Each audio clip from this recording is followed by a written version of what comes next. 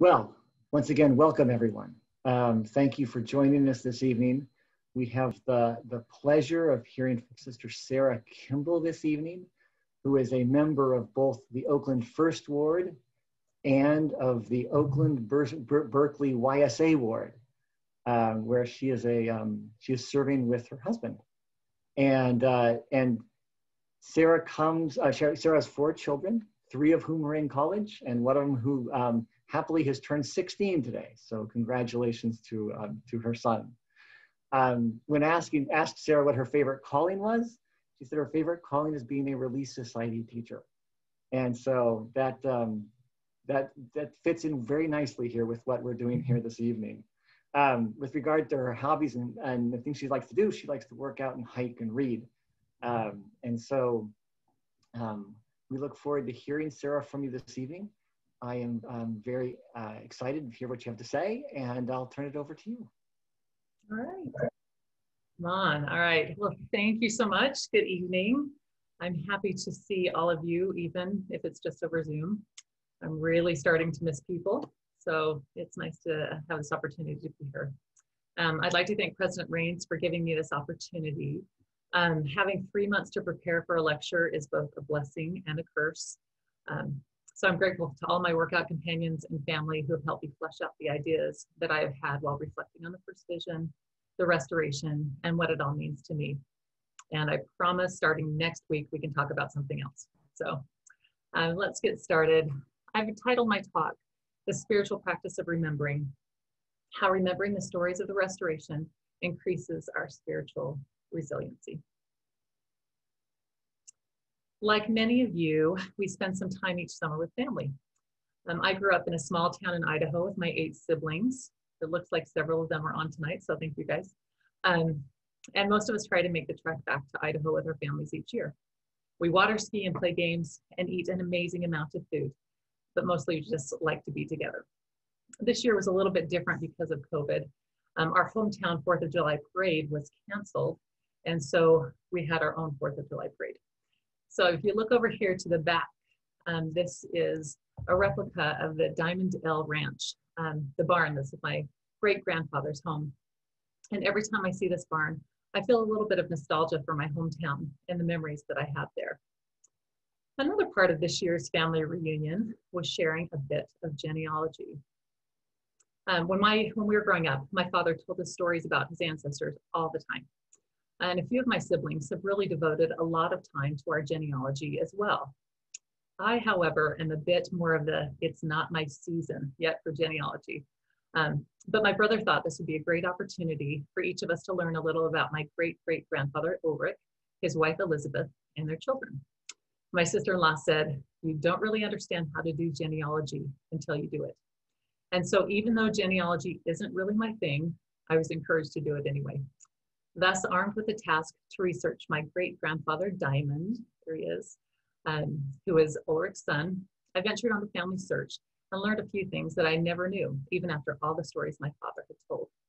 I learned that Diamond was not only an Idaho State Senator and representative, which I knew. I also found out that he was the ward choir director and a great Sunday school teacher. I learned that he went to school to be a school teacher and learned quickly that he did not have the patience for it.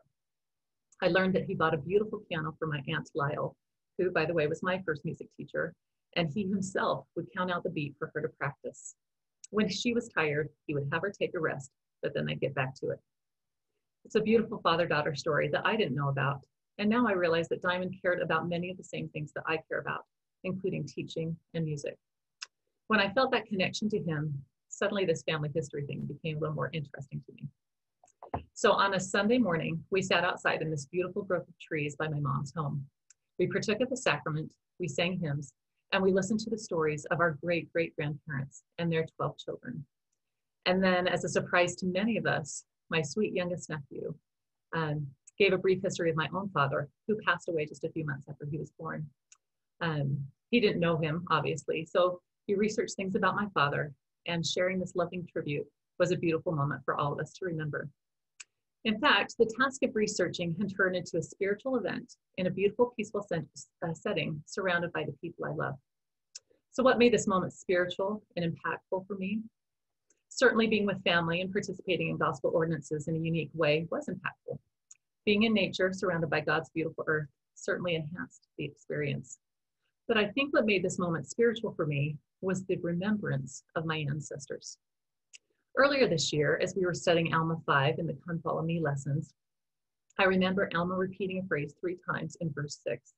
He says, "And now behold, I say unto you, my brethren, you that belong to this church, have you sufficiently retained in remembrance the captivity of your fathers? Yea, and have you sufficiently retained in remembrance his mercy and long suffering towards them? And moreover, have you sufficiently retained in remembrance that he has delivered their souls from hell?" This is certainly not the only time a prophet or God has asked, "Have you remembered this?" But Alma asked, "Have we remembered enough? And what is sufficient for us to remember our holy stories? Why does God need us to remember?" In the standard works, the word remember is used 352 times. And when its variants are counted, that number jumps to more than 550. The root of remember is to keep in mind or to be mindful, and it also has links to the word tradition. We pay attention when the Lord says something over and over again.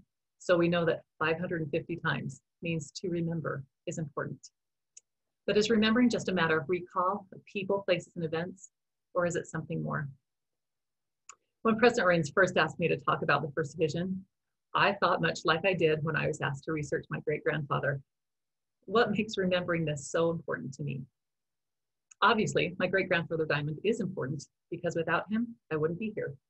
And obviously, the first vision is important to me because without it, I wouldn't be here either. But in spending more time studying and remembering my grandparents, I feel a greater connection to them. And by studying the first vision, I've gained a greater connection to it also. These stories are about people who lived in a different time and place than me, yet they're still part of the foundation of who I am. In her book, The Spiritual Practice of Remembering, Margaret Bendroth suggests that remembering, like all matters spiritual, requires imagination, trust, and courage. We're all part of a much larger story that began long ago. As she says, the past tense is essential to our language of faith. Without it, our conversation is limited and thin and growing thinner all the time. So I determined that instead of just recalling what happened in 1820, I try to remember it, as Bendroth suggests, using my imagination. And for my purposes, that means forming new ideas or images or concepts to help me remember it better, the first vision. I think both Andy's and Eric's presentations were great examples of how we use our imaginations to connect with the first vision. Andy through personal insights and connections, and Eric through using the arts to help us explain the ineffable. For me, I like to dig into the past and ask the who, what, when, where, why, and how of history. It helps me get a more complete picture and to help make the connections to my life. So I'm going to share with you 3 takeaways I've had from the first vision, and using my imagination, I'll try and see how they become part of my story. The first one, Joseph was a seeker. Joseph did read James 1:5, and it did prompt him to pray. But even before that, Joseph was affected by the religious frenzy in the area. I love this picture of Joseph because he looks more like a 14-year-old than in many other depictions that we have of this moment. Knowing myself as a 14-year-old and having reared 4 children, one who turned 16 today, I quite admire that Joseph was using his time contemplating his eternal salvation instead of video games, social events, or sports. But I needed to look a little more at his history to see what could be driving his contemplative nature. If you've read the beginning of Saints or Revelations in context, you probably know of the great volcanic eruption in 1815 in Indonesia that led to unpredictable weather patterns, crop destruction, and disease throughout the world, including in New England. The spring of 1816 in Vermont quickly turned back to winter and was known as the year without a summer. This affected so many New England families, and the Smiths were no exception. They determined that they should gather their things and move to Western New York. Land was less expensive there, and the Erie Canal was in the process of being built, which would increase the economic opportunities for the region. It's actually estimated that 10% of the United States population moved to Greater New York during this period. With this migration also came a religious awakening. Until this time, most clergy were elite men trained in college. These clergy were Congregationalists, or descendants of the Puritan churches. By the 1800s, however, clergy became a career choice by many men, most of whom did not have a religious degree or a distinguished pedigree. Baptist, Methodist, and Presbyterian preachers began to hold religious services and revivals all over the country, including in Western New York. Religion had become more of a choice. By the time Joseph was 12, he began to be concerned with his own salvation. He actually wasn't much of a reader, but he did attend these rallies and revivals, and he witnessed many people at these revivals having really overt religious experiences. He wanted this himself, but he didn't feel anything. As I was reading Lucy Mack Smith's history, which you can find in the Joseph Smith papers, I found that much like Joseph, Lucy felt discouraged by the jockeying of different religious sects. She said, "If I remain as I am, a member of no church, all religious people will say I'm of the world. And if I join someone of different denominations, all the rest will say I am in error. No church will admit that I'm right, except the one with which I'm associated. And this makes them witnesses against each other. And how can I decide in such a case as this, seeing that they're all unlike the Church of Christ as it existed in former days?" At one point, Lucy suffers from a serious bout of consumption and covenants with the Lord that if he heals her, she will seek to do his will. Her body did heal, but her spirit was agitated as she wanted to keep her covenant to God. She sought preachers from many different religions, but always left feeling disappointed. This is one of my favorite quotes. As she said of one, "I returned home well convinced that he neither understood nor appreciated the subject upon which he spoke." Finally, as her oldest son turned 22, she found a preacher who would baptize her, but wouldn't compel her to join any religious denomination. I think Lucy's story helps explain Joseph's predisposition to seeking, but it also teaches us a great lesson on how long our spiritual journeys take. Lucy's faith journey lasted 20 plus years. For all of us, some principles of our faith come easily, where others take time, experience, and trial before they become part of us. Seeking is not a momentary task, but a lifetime adventure. As a side note here, I love that after he has the first vision, Lucy is the first person that Joseph sees. I'm sure that his mother was a great example to Joseph of seeking. Joseph was a seeker, Lucy was a seeker, and as Latter-day Saints, we're taught that we also need to be seeking after the truth. Being a seeker is part of my story. My next takeaway, Joseph Smith asked a lot of questions. When Mary Ann Cropper and I began teaching the Doctrine and Covenants to our seminary students a couple of years ago, I'll admit, I was not really excited to start. The Doctrine and Covenants had not been my favorite year of seminary as a student. What I didn't know was how lucky I was going to be to teach the Doctrine and Covenants right after the first volume of Saints had come out, shortly after Revelations in Context had come out, and definitely after the Joseph Smith papers and other historically accurate documents had been published to help me understand the meaning behind the sections. It's a hallelujah moment. So for those of you who don't know where to access this great material, I'm going to show you here. If you go into Gospel Library, and you look up to the right corner, there's a section called the Restoration and Church History. And then if you go into that, it shows you all of this treasure trove of documents, from the Saints volumes to Revelations in Context to church history topics. And if you can see where it says First Vision, that is where the Joseph Smith papers are. So back to seminary. We had a bulletin board in the front of the room with the words, "It all started with the question," surrounding it. In the Pearl of Great Price, the question Joseph asks of God is which of the sects was right. But the reason he wanted to know the answer to that question was because he was concerned about the state of his soul. He wanted to know if he could be forgiven for his sins, and if so, what church could bring him those answers. Joseph actually had heard about James 1:5 in one of the many religious revivals that he was attending. It really stood out to him because previous to this time, the idea of sola scriptura, or by scripture alone, was the prevalent doctrine. It meant that the Bible was a sole infallible source of authority for Christian faith and practice. In other words, all answers could only be found in scripture. When Joseph heard that he could ask God for answers, both confused and excited him. As he says, never did any passage of scripture come with more power to the heart of a man than this did at this time to mine. After much contemplation, Joseph heeds James's counsel and heads to the woods to pray. Almost every section in the Doctrine and Covenants is a response to a question. Joseph asked the Lord so many questions, both for himself and for others. He never stopped seeking for answers, including questions about passages of scriptures he was reading. He asked in behalf of others what would be God's will for them.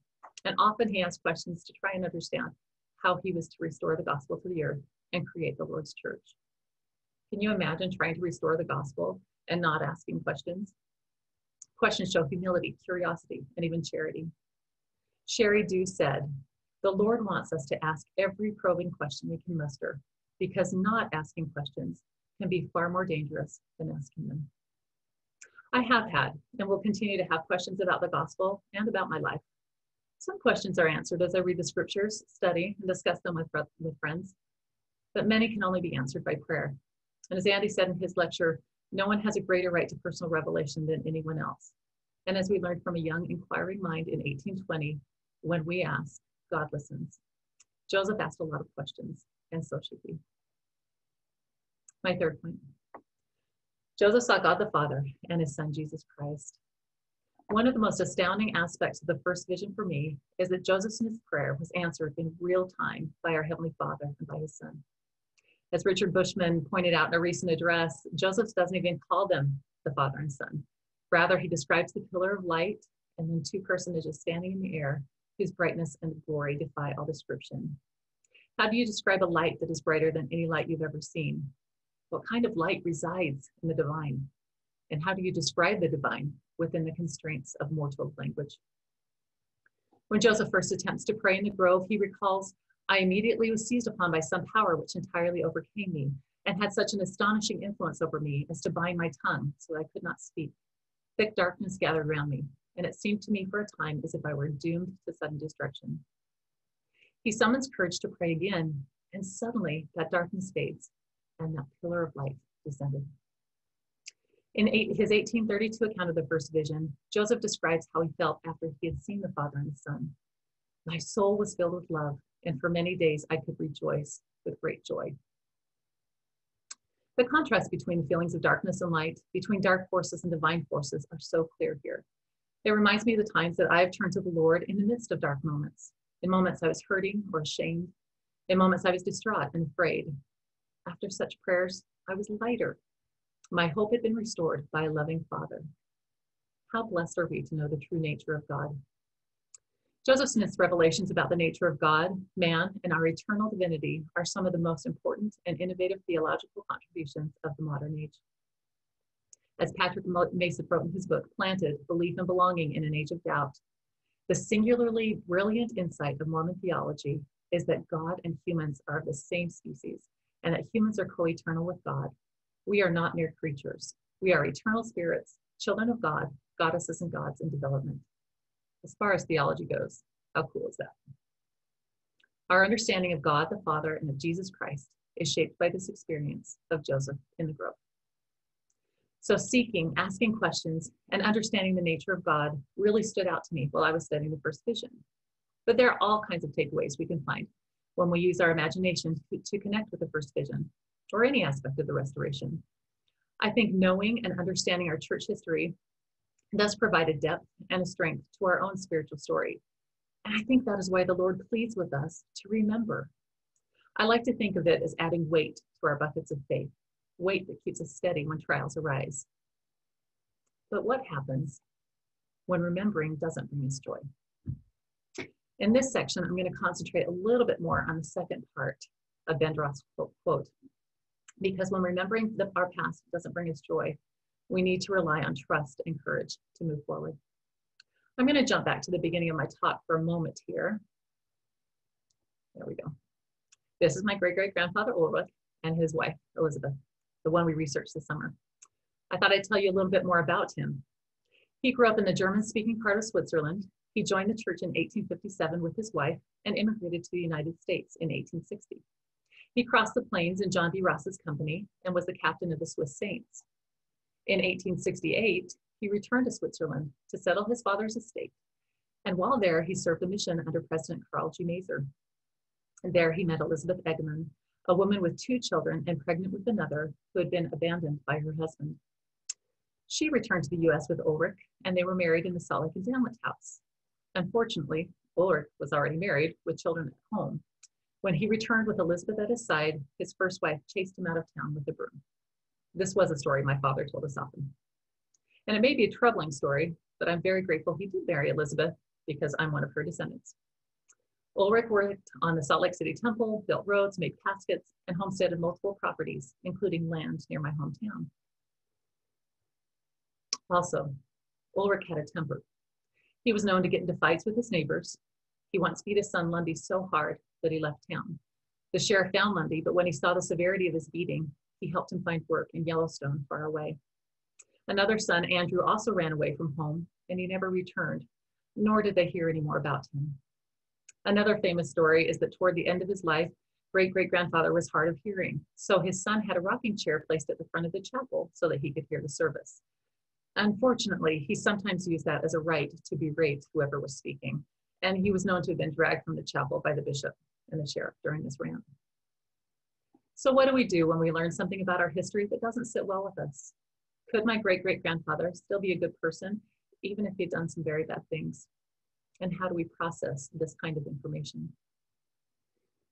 As Scott Fitzgerald once wrote, the test of a first-rate intelligence is the ability to hold two opposed ideas in mind at the same time and still retain the ability to function. I've thought about this quote many times when I've encountered the complexity of humans, history, and ideas that seemingly are at opposite ends of the spectrum, yet both are true. My great-great-grandfather was a good man and a good leader. My great-great-grandfather beat his children and got into fights with neighbors. What do we do when we encounter this concept of two opposed ideas being true when we talk about our church history? I bring this up because I know that the first vision is troubling to some members of the church. My husband and I were talking about this the other day. It seems that at most baptisms that we attended as children, the first vision movie was played while the newly baptized member got dressed. The movie was based on the story that has been canonized in the Pearl of Great Price, and for most members, the only story they know.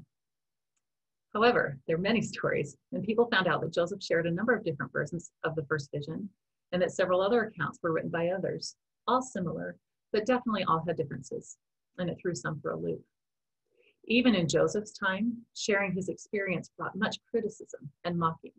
He said, "I don't blame anyone for not believing my history. If I had not experienced what I have, I would not have believed it myself." I think our church, like any institution that cares about its image, has been selective in presenting its history. It has at times sacrificed the whole story in order to highlight the edited, determined best stories. So when people find out about the details they hadn't previously learned, it feels like they've been lied to. Patrick Mason says, caught off guard, they are unsure what to make of information that conflicts with what they already believed.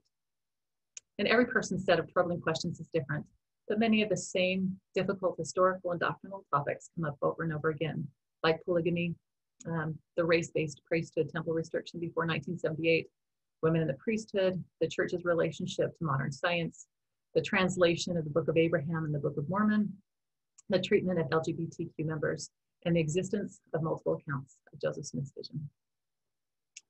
I was listening to Melissa Inouye discuss her book on the Maxwell Institute podcast the other day, and I'm just going to share the full title. Crossings, a Bald Asian American Latter-day Saint women scholars ventures through life, death, cancer, and motherhood, not necessarily in that order. Very long title. Very interesting book.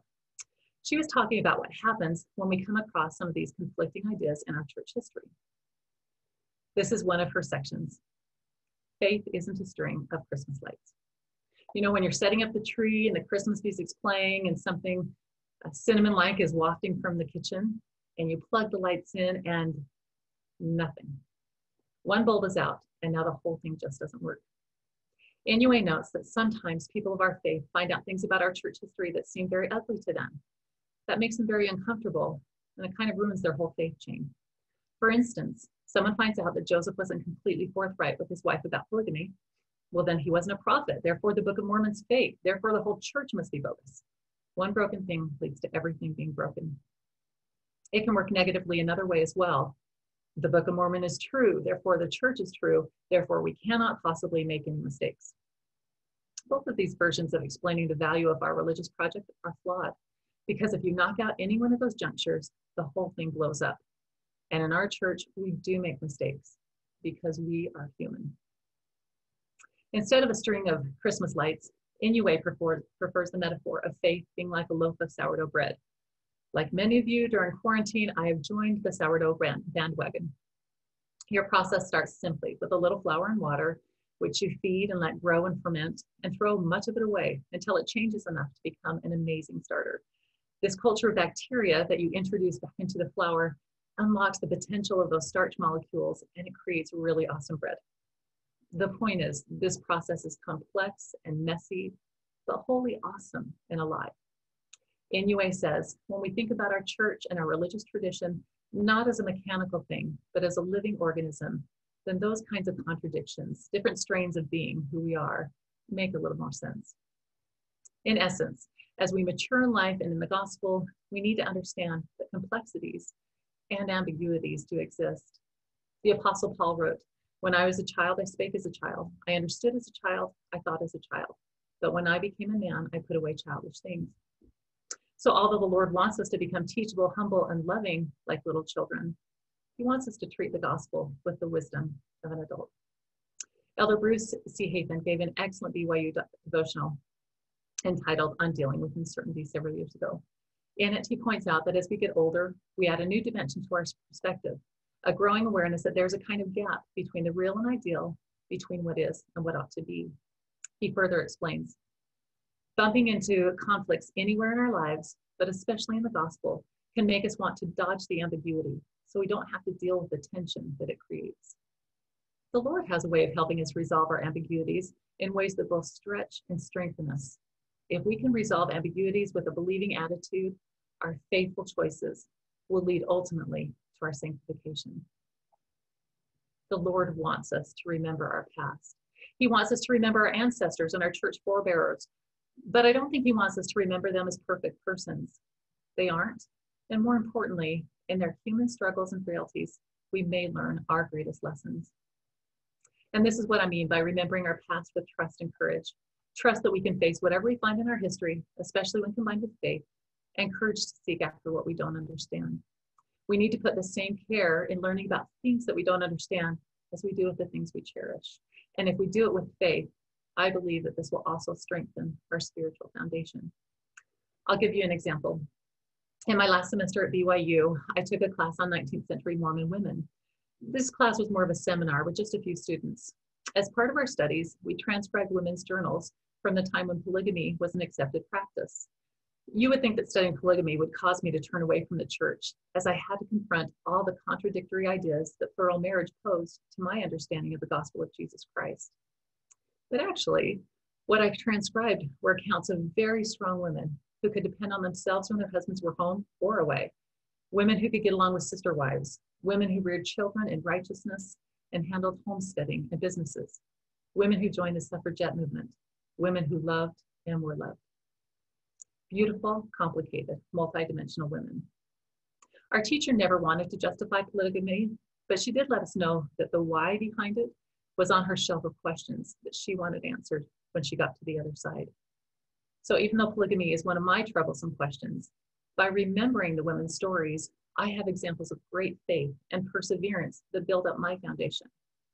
It also gives me hope that just as polygamy ended, so will other practices that don't resonate with my understanding of my loving heavenly parents. Finally, remembering the stories that bind us. Through this talk, I've woven stories from my ancestral past, as well as stories from the first vision, the restoration, and other things into my story. Remembering these stories has helped build my bucket of faith, even when I find some of them troubling. And all of these stories are limited by memory, internal and external sensors, and simple human imperfections, yet they're part of my greater story. A study on successful families was conducted in the early 2000s by Emory University. They asked children 20 different questions about their family. Things like, do you know where your mom and dad went to high school? Do you know where your parents met? Do you know an illness or something really terrible that happened in your family? The surprising results of those questions, compared with the children's results to a battery of psychological tests, show that the more children knew about their family's history, the stronger their sense of control over their lives, the higher their self-esteem, and the more successfully they believed their families functioned. 2 months later, something horrible happened, September 11th.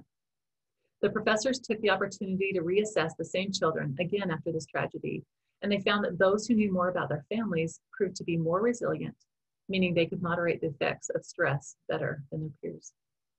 Why does this work? The professors felt that knowing you're a part of a larger family is unifying. And those who had heard family stories of ups and downs, triumphs and setbacks, had the most confidence of all. So understanding history has become a factor in unifying and overcoming hard times. I believe that our ancestral stories and stories of our church history have the ability to unify us and help us be more spiritually resistant.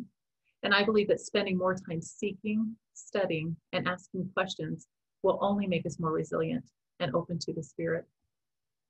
Elder Uchtdorf once said, "Brothers and sisters, as good as our previous experience may be, if we stop asking questions, stop thinking, stop pondering, we can thwart the revelations of the Spirit. Remember, it is the questions young Joseph asked that opened the door for the restoration of all things. We can block the growth and knowledge of our Heavenly Father intends for us. How often has the Holy Spirit tried to tell us something we needed to know, but couldn't get past the massive iron gate of what we thought we already knew?" I'll close with this lovely testimony of Louis Midgley, a professor emeritus of political science at BYU.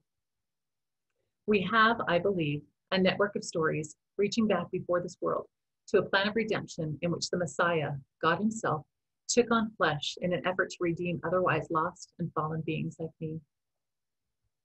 If this is true, then we have genuinely good news, and hence also something to hold on to and to follow. From the very moment I began to know anything about these matters, I wanted the network of stories to be true. Brothers and sisters, I want these networks of stories to be true also. They may be messy and complicated, but they are ours, and we need to remember them. I pray that, like Joseph, we continue to seek after the truth. We continue to ask all the questions, and we believe that God our Father and our brother Jesus Christ are listening to every one of them. And I say these things in the name of Jesus Christ. Amen.